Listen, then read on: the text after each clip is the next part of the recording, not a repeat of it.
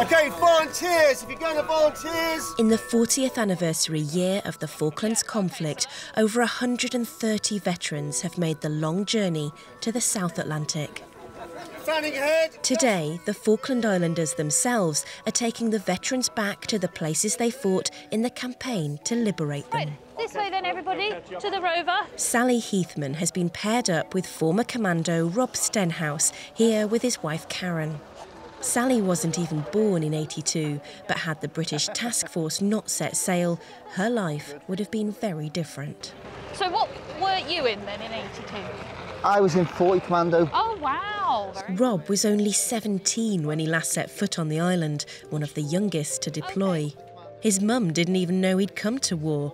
Because he was just a junior Marine, she thought they'd been kept back on Ascension Island. She only found out when he returned. Right, well, welcome again, everybody. We're headed for Campito Hill, where Rob will be able to look right across to the bay where he landed in the darkness of the night on the 21st of May, 1982. The journey's around 3 hours from Stanley, but Rob and Sally have plenty to talk about. I don't know whether people particularly appreciate now how tenuous winning the war was. Yeah. So there was a very, very real feeling that we can lose this really easily. Yeah. And to be honest, all the Argentinians needed to have done was maybe sink a few more of the critical ships that were carrying critical stuff. We would have been in serious trouble. Goose Green and Two Para, they were literally down for the last couple of bullets at the time the Argentinians surrendered. So, because that's funny enough, the stories we've always heard was that if the Argentines had managed to hold out for, say, another week or so, another 2 weeks, then it would have been a totally different story. Rob, along with some of the other 130 veterans, spent yesterday with school children on the island. History of the conflict is taught from a young age here in the Falklands, something Sally remembers well. You just know those are the people, they're the reason that you're here. It's just incredible to be part of it. Incredible. A worthless death is a crime. It is, no, it is. And I hope that by you coming back here, you've seen that it was worth it. I really hope you have. Yeah, absolutely. And it's just reaffirmed it. I always thought it was a just war, the one that we fought. Seeing the appreciation and the continued appreciation is just like astounding. Rob's unit were based around the beachhead where they landed. They were tasked with doing search and destroy missions, looking for the Argentinian Special Forces. So we came in along the sound down here on the landing craft, so it was pitch black. So we got we could hear the gunfire from the naval ships onto Fanning Head.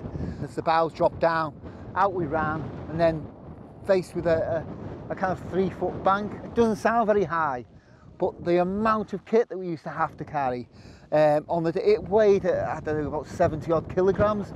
We couldn't stand up on our own. I weighed about 9 stone at the time, and it felt like it was going to absolutely snap my shoulder blades.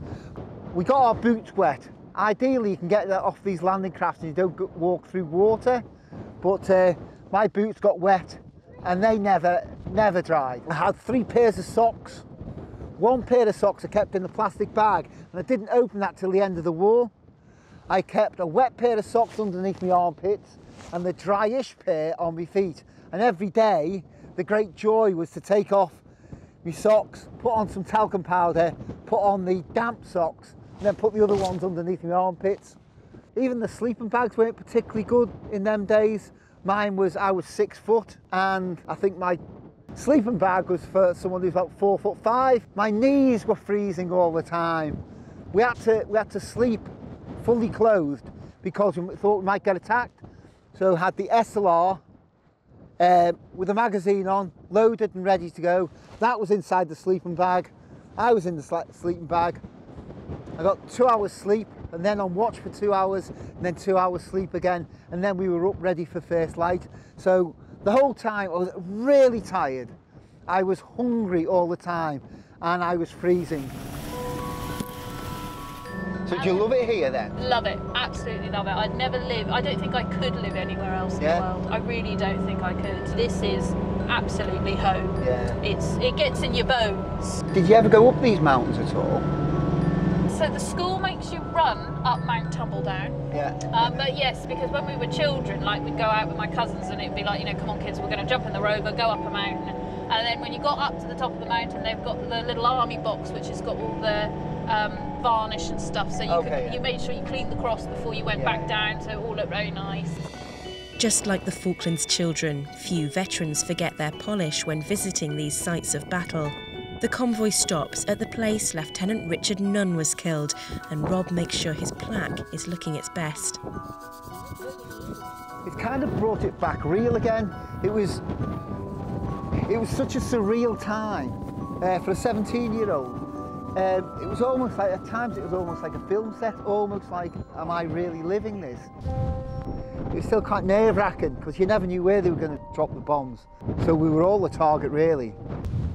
I can't believe you were only 17. Yeah, I'd done the commando training, and they said in the commando training, you're doing a man's job, we'll treat you like a man, you can drink if you want. And so you felt like, 17 years old, right, I'm a man. We head next to Ajax Bay, the site of the old field hospital, affectionately known as the Red and Green Life Machine on account of its incredible track record. Every soldier who entered alive came out alive. Under the rules of the Geneva Convention, hospitals painted with a red cross are not legitimate targets of war. But the Red and Green Life Machine was positioned right next to the Task Force ammunition store and so was not allowed the protective emblem.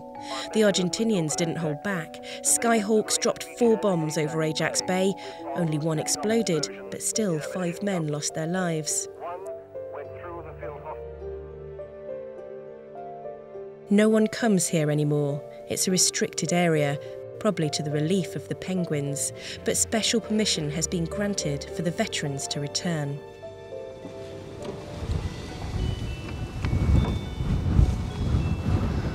I'm trying to work out the colour of the flag.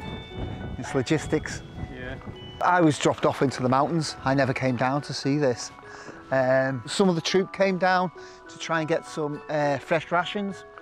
And when one of the guys came down from the troop, this place got hit and there was a huge explosion and we thought we'd lost him.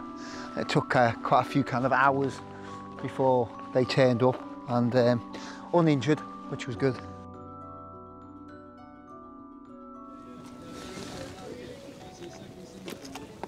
I'm glad I was part of it and I'm glad I did it. I was particularly glad that I survived it, I've got to say. And although that's kind of personal and maybe a little bit, you know, selfish, I'm afraid, as far as I can see, war is a selfish thing. You know, you literally think when bombs are landing down, you think, I'd rather you have it than I have it. Not that you want any of your colleagues to be killed, but what you particularly don't want is for you to be killed. Now, I'm not particularly religious, but as you say, the soldier's prayer is, I know I've never prayed to you, but if there's anything up there, get me through this alive, is what we all pray for. And I prayed. The attitude of the Falklanders and their appreciation has really brought it home to me that the sacrifices were worth it. You know, it wasn't an unjust war. If you enjoyed this video, don't forget to like and subscribe to our channel.